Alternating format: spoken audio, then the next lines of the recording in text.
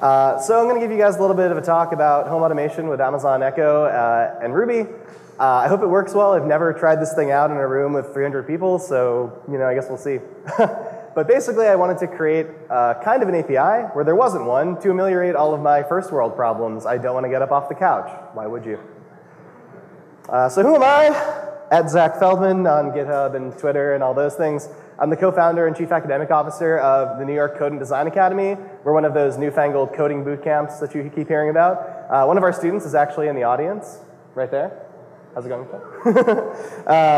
nycda.com, classes on web development from basic to advanced, iOS development, UI, UX design, pretty much just awesome technology classes. So check them out. Ask me any questions if you want afterwards about them. We're launching in Amsterdam in September, so I'm stoked about that. So the Amazon Echo is this thing right next to me that looks kind of like a garbage can, kind of like R2-D2 in that way. It has 7 microphones, which is amazing. I can tell you almost for sure that this doesn't have 7 microphones, nor do any of the Android phones. So, all the kind of approaches to speech recognition that have happened so far have been on inferior hardware, if you ask me, I don't know a ton about actually taking a waveform and parsing it into text. That is not really my area of expertise. But I can guess, I also have a music degree, I can guess that it's probably a lot easier to parse speech from something that has 7 microphones versus 1 to 3 microphones at max. So that's why this is so amazing. I'm sitting on my couch at home, or I'm even in my bathroom at home, and my living room is like over here, and that's where my Echo is, and I say I'm not going to say the wake word just yet, but I'll ask it to do something, and it'll hear me from 20 feet away, and it'll parse that text pretty clearly for this generation of voice recognition technology. So when I got my Echo about 8 or 9 months ago, I don't know how I got it that quickly. Don't ask me. I don't know how to get your name up in the wait list or whatever. Beats me. It came with some built-in functionality. Like for instance, Alexa, set an alarm for 45 seconds from now. I'd love my beautiful assistant, Mike, to mic the Echo so you guys can all hear it.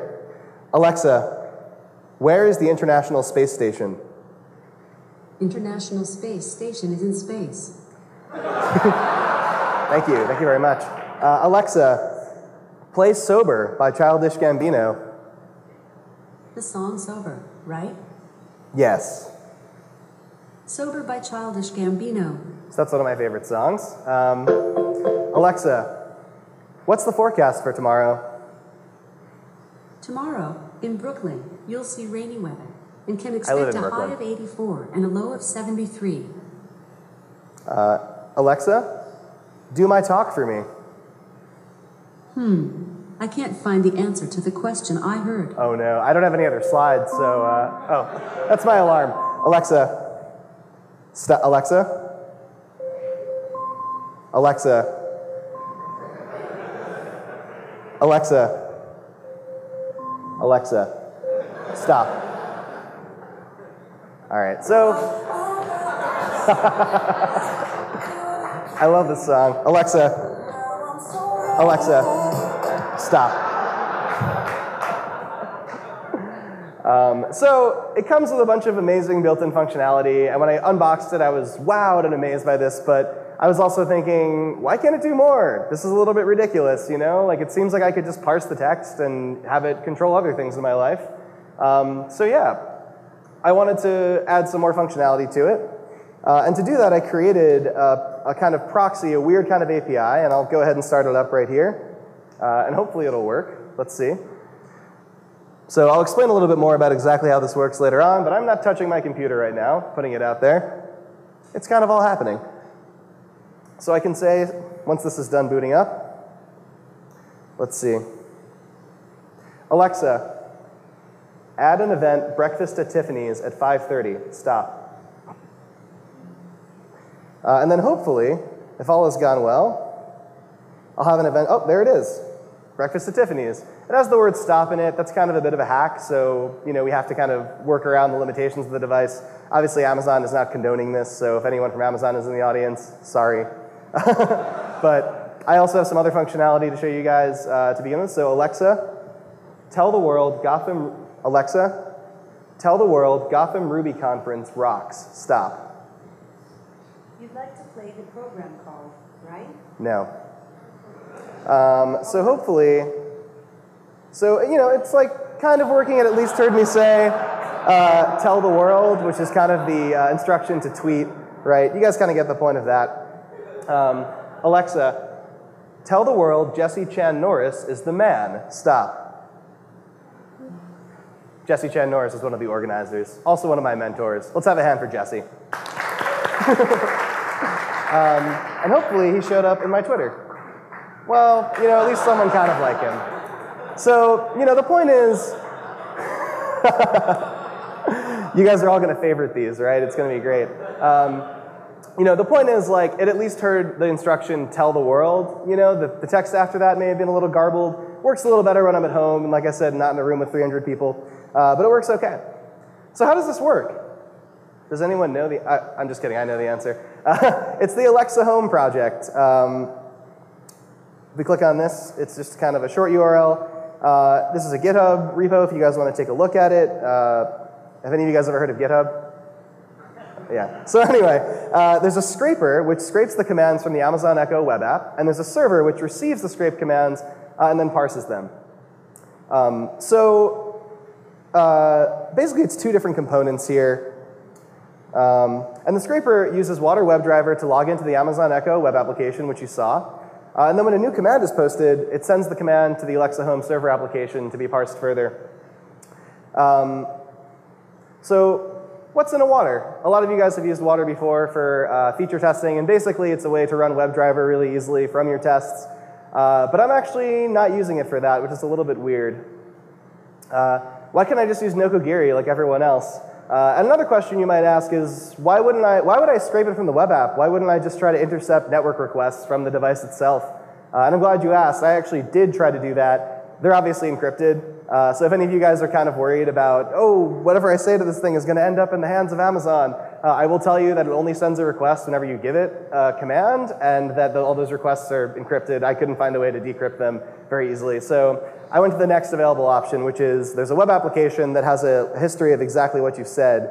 Check it out. So I was like, great, I'll just scrape it using Nokogiri. But then I was like, but I don't want to pull it every 2 minutes or every 5 minutes or something. I want this to be immediate. I want to say something and then immediately have a command be executed. So we're not just web scraping, we're actually monitoring for AJAX complete events on the document. And it's kind of like a webhook in a way. Basically, whenever the web page does something, it sends a command to my server. So let's see some code. This is my waterlogin.rb file, which is basically taking care of all the magic here. I'm creating an object called Alexa Crawler, giving it some settings, so the URL of exactly where all the history is for the app, for the Echo itself. The login URL, if you go to echo.amazon.com, you usually get redirected to this page.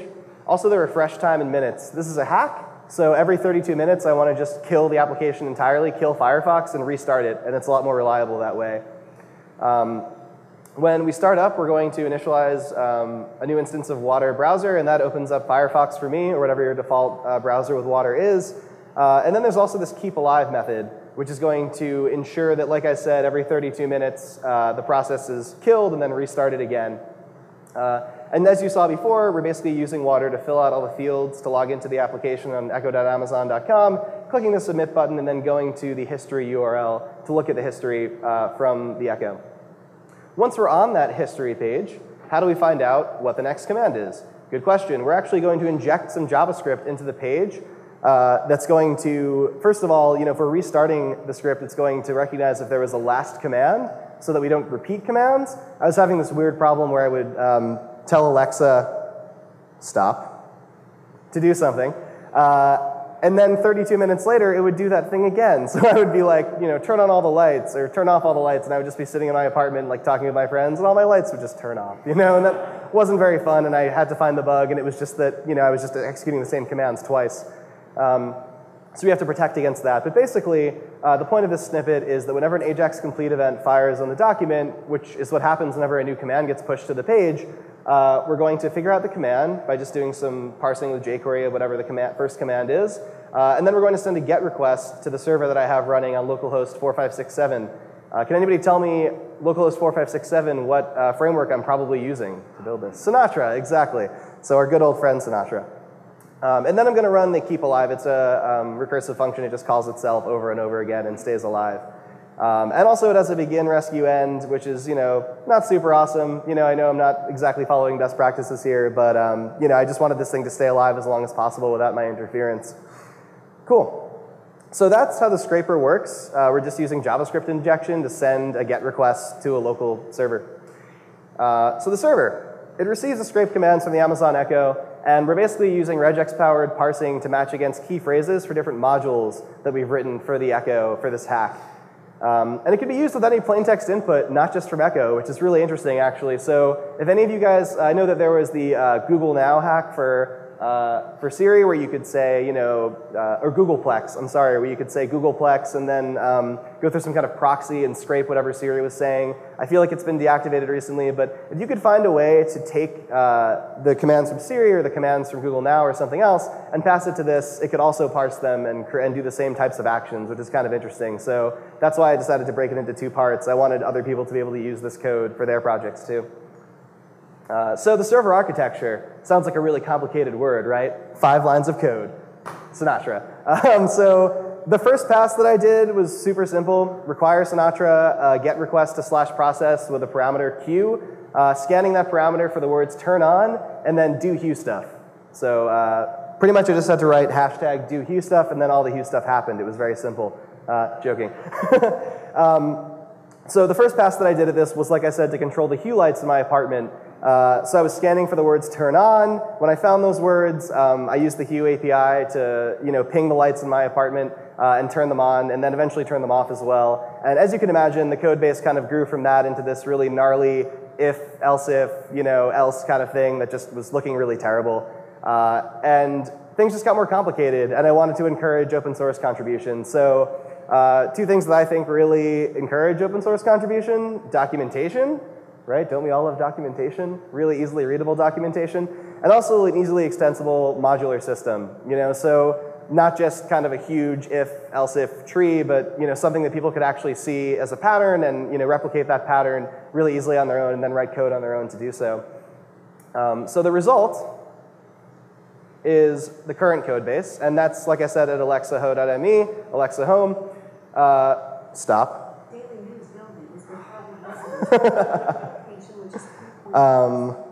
Sometimes this thing gets a little bit annoying, but so my code is a little bit better formatted now, and I'll show you guys on GitHub just because it looks a little cleaner there. So we've got the docs folder, which basically describes getting started, how to run the program on a Raspberry Pi, which is really nice, so I don't have to have my laptop open all the time. I just have a Raspberry Pi in a closet in my apartment that runs this program for me, so that's really nice. It's basically, editing the auto start file on Raspberry Pi, and then also how to stop Alexa Home, because not everyone knows how to search with grep through all their processes and kill a process, so I thought this was pretty important. And then there's also documentation for all the modules. So we have a Google Calendar module, a Google to Phone module, Hue, a JRiver player, Nest, Uber, Evernote, and also scheduling. So that's the docs folder, and then scraper is in a separate folder, and server is in a separate folder. And then we have all the different modules also in their own folders. So it's a very modular kind of architecture. And if we take a look at the current state of things, it's a lot cleaner than it was when I first started. Still not necessarily the best pattern, but I think that it's easy to contribute to, which is most important. So whenever you create a new module for this platform, basically it's a class that starts with the words, I'm not going to say them because it's going to react to me, but you know what I mean, the A word. By the way, the two things you can wake it up with are that word and also Amazon, if you said it that way. So if you happen to have an ex-girlfriend with the name, then you can just call it Amazon instead if you'd like. So anyway, we're configuring the Twitter client here. Every class that's defined for this specific project has a wake words method, which is basically an array of all the different words that could wake up that specific module. So before I was saying tell the world, that's exactly how that works. I just define the wake words inside of that array. And then I have a process command method, which is on every single class, and that's going to take whatever command she outputs and parse it and do something with it. So This is a really simple example because the Twitter gem is very easy to use, right? So whenever the command comes in, I'm basically removing the word stop and also removing tell the world and then returning whatever is left. And that is what gets sent to my Twitter account. And at the bottom of each module, I have this constant module instances, which is going to push a new instance of each module into that array. And then later on, we iterate through the array to check the method each time. And that's actually done in app.rb. So here we're saying, first of all, load the correct modules. Right here, modules equals YAML.load file. And this is just a quick YAML configuration file. So I can decide which modules to load. And in fact, if you're going to be trying this at home when you get your Amazon Echo, I'd recommend commenting out the Hue module unless you have a Hue, because it's going to ask you to press the button on top of your Hue device, which you do not have. So you're going to need to do that. And that's actually why we built in this module, this modular module selection tool. Wow, that was really meta. Because we wanted people to be able to use this without necessarily having all the components that are necessary for all the different packages that it uses, and have some selectivity there. So once again, we're using this to figure out which modules we're going to load. We're going to iterate over each module and then require it inside of this loop. And then whenever we get a command, we're going to use the module instances that we have and basically scan through the command that we get for any of the wake words here. If we find any of the wake words, then we'll process the command using that specific module. So everything's a lot more modular now. People are contributing to the project. There's a man, Stephen Arkanovich, out in Washington who has already contributed 3 or 4 different modules and is just really gung-ho about it. And it actually got him into Ruby, which I was really happy about. To see another Rubyist kind of join the team was great. And generally, I'm just much more happy with the way this architecture is laid out. Just anything that contributes more open source, that encourages more open source contributions is, in my mind, something that's great. So, cool. So, imitation is the sincerest form of flattery. Well, Bezos laughs on a yacht. Jeff Bezos, that is, the head of Amazon. Alexa Home is actually the first to market with these now native integrations. What I mean by that is that I actually hacked together these integrations, and then about a month later, Amazon came out with the same exact thing in their product. So I thought that was kind of funny, and you know, whatever, Amazon, that's cool. I'm not going to sue you or anything. I would never do that. That's impossible, apparently. Yeah, but we came out with a Hue module, and the Hue module for this project can control not only turning the lights on and off, but also the brightness of the lights, the saturation, also many, many different colors of the lights, which is really nice. And the module that they have can turn them on and off, which is great, but I want more functionality, so I'm still using my hack.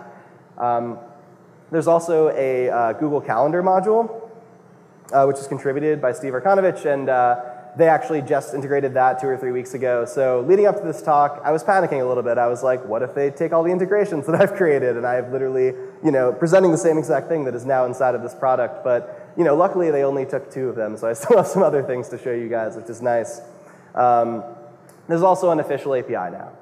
So you don't have to use my hack anymore. Frankly, I think it's a bit easier to use because the way that they've kind of like only vaguely released some details of the developer program, but it's not just parsing text. It's a bit more difficult than that. And I think, frankly, that my hack is easier to program apps with than their official program. So what I'd love to do one day is create some kind of Ruby DSL for creating applications for the Amazon Echo that makes it as easy to use as, and modular as the library that I've built versus what's out officially currently.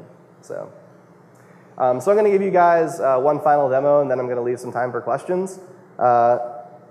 This is a demo with Uber, so we need to bring up that app. Make sure my server's running. Yep. Oh, I need to rate this guy. What should I give him? It was pretty good. It was a pretty good ride. Good job. Cool. So I'm not pressing any buttons here, and let's just hope that this works. Alexa, get me a cab to Union Square, New York, New York, stop. So I'm not touching anything. It's no, just my voice. Give it a moment here.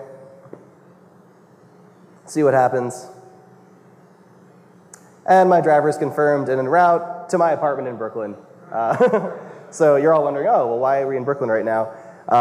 So I did all the testing there, and that's kind of what's hard-coded in right now. But in the future, I'd hope to be able to parse both, you know, beginning and ending locations as well, and you can actually get a cab with your voice, which is pretty cool. I have to cancel this ride, unfortunately. So I'm sorry, Milan. If any of you guys know Milan, send him my apologies. Cool. So that's what I've got for you guys. I have more stuff at alexaho.me. And I'd love for you guys to contribute to this project as you get your echoes, and we can keep kind of hacking on it. And I'd love to eventually, like I said, build a DSL that means you can bring all those modules over to the native platform once that's out to the public. Thanks, guys.